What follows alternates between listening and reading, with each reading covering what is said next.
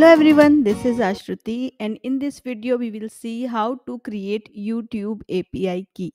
This YouTube API key can be used to fetch YouTube playlist or YouTube data in your app. So let's start it.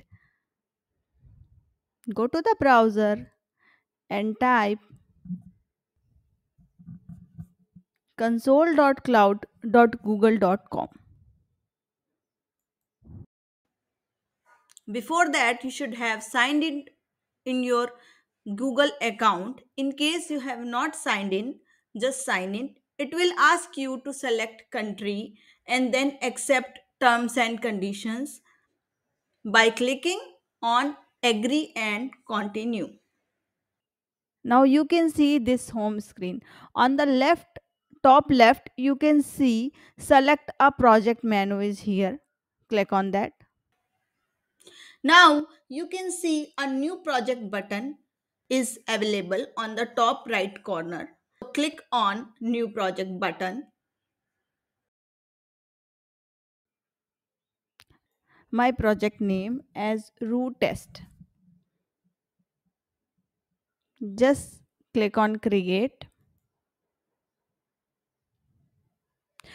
Now your project is getting created. You can see this screen over here. Once it is done, you can see select project button here. Just click on that. Now, if you see the top left drop down, it is showing your project name, which is root test over here. Now, for this particular project, we have to enable the YouTube API. We'll go to the API and services, click on library.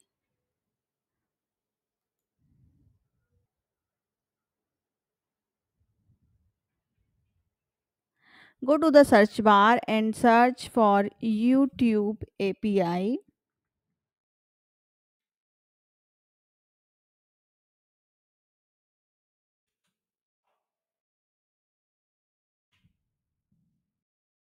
You can see YouTube Data API version 3 over here.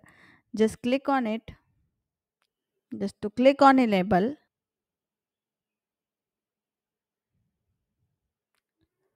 Once it is enabled, you can see this screen over here. For getting the API key, you should go to credentials menu.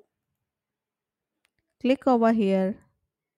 Now you can see create credential button on the top. So just click on create credentials.